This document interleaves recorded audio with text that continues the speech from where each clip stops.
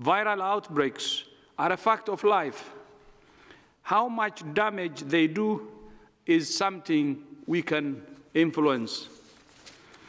One of the most important areas of international cooperation is research and development. A vaccine is still at least 12 to 18 months away. In the meantime, we recognize that there is an urgent need for therapeutics to treat patients and save lives.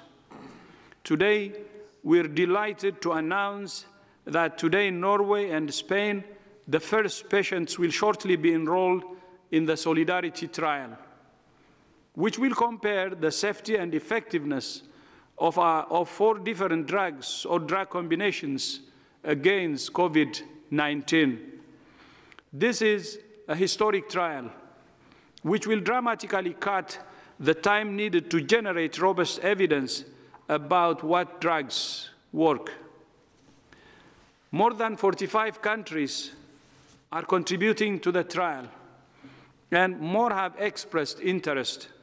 The more countries who join the trial, the faster we will have the results.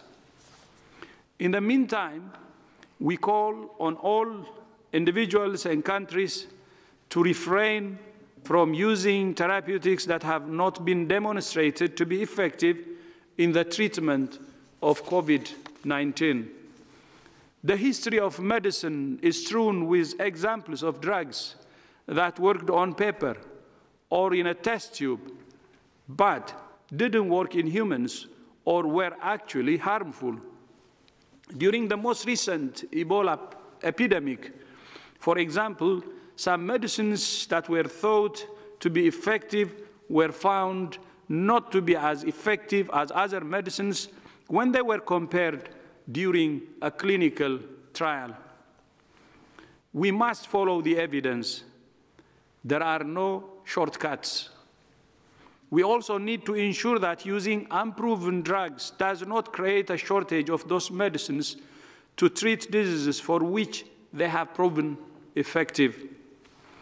As the pandemic evolves and more countries are affected, we're learning more and more lessons about what works and what doesn't. WHO is continuing to support all countries in the response.